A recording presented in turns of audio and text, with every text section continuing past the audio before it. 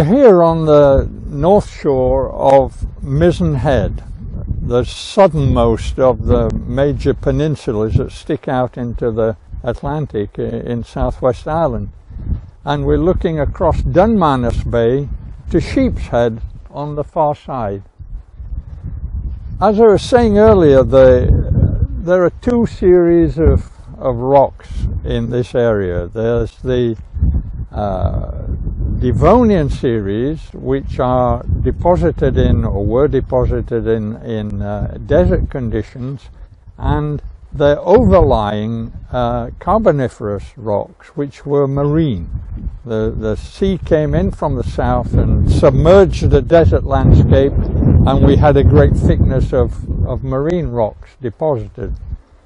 So these two big series of rocks were then, at the end of the Carboniferous, about 300 million years ago, they were crumpled up as two of the Earth's plates moved together.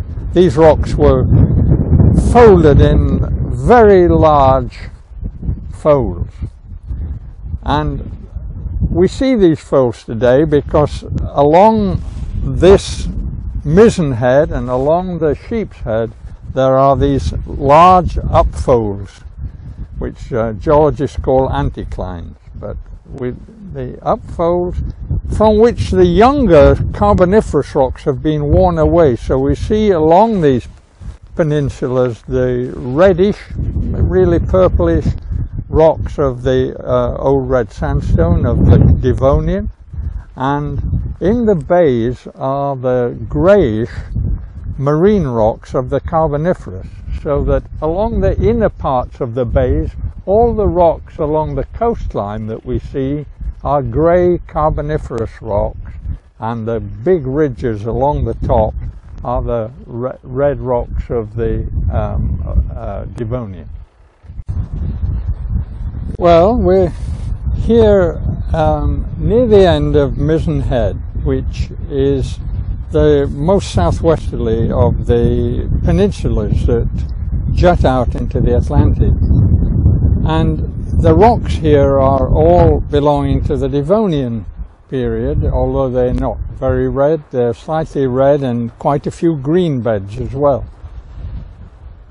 The main folds that make these peninsulas, although they're very large folds, they have on their flanks many smaller folds, and we see these quite well displayed further out as we move out towards the lighthouse here. Well, these are the desert sandstones of the Devonian. With the eye of faith you can see they're very slightly purply grey here, whereas higher up they are more greeny grey. And that's quite normal in this sequence in southwest Ireland. And this is the bedding plane, which originally would have been horizontal when the beds were laid down, and has been folded at the end of the Carboniferous time, and now is part of a series of little wrinkly folds on the back of the main fold that forms the Mizen Peninsula. Well, here we're looking down across a small gorge which has a bridge over it before you get out to the lighthouse, and a fracture in the rock along here, a large joint or a small fault, has been eroded out. Because it was open and available, the sea has gradually worn out and made virtually an island of the end of the peninsula here with the lighthouse on it. And the rocks here are very much folded, but we'll get a clearer view of that when we're out at the lighthouse.